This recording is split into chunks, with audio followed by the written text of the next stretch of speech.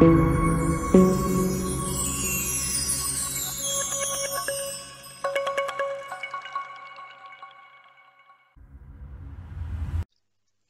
friends, welcome to your channel Dynamic V's. Myself Trapti, and in this video we will discuss about pipes in Angular. So let's start. What is a pipe in Angular? First we will look into the definition. A pipe takes in data as input and transforms it into an output. Try to understand this. So basically pipes works as a middle layer in between input and output data. It take data as input and do some changes over the data and gives a new data as an output. So Angular pipe transform the output. You can think of them as makeup rooms where they beautify the data into a more desirable format. They do not alter the data but change how they appear to the user. For an example, if we have a word Angular, means all letters are in small case.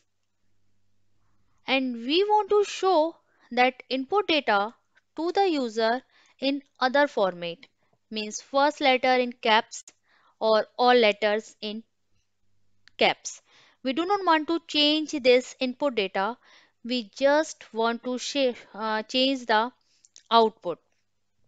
So in this scenario, we can use the pipe and we can transform this input data into an other format. So technically pipes are simple functions designed to accept an input value, process and return a transformed value as the output. Angular supports many built-in pipes. However, you can also create custom pipes. So as I said, Angular supports many built-in pipes. Some commonly used predefined Angular pipes are date pipe, uppercase pipe, lowercase pipe, currency pipe, percentage pipe, decimal pipe. So we will look into all these pipes one by one. This is our input and this is output. Suppose we provide a date field in this form, it will convert into other format by using different kind of date pipe.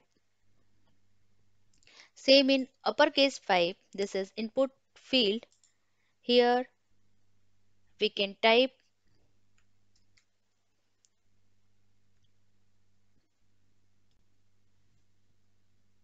Angular in all small case, but by using uppercase it will convert all letters in caps. In lowercase pipe, if we provide combination of a small and capital letter, but it will convert it all letters in small. Same as currency pipe will convert our input field into in currency format. In percentage pipe, our input data will convert into the percentage format. In decimal pipe, our input data will convert into the decimal. So these are the examples of some built-in Angular pipes. In our next video, we will see the code, how we can use these pipe and how we can create a custom pipe. That's it in this video. Thanks for watching.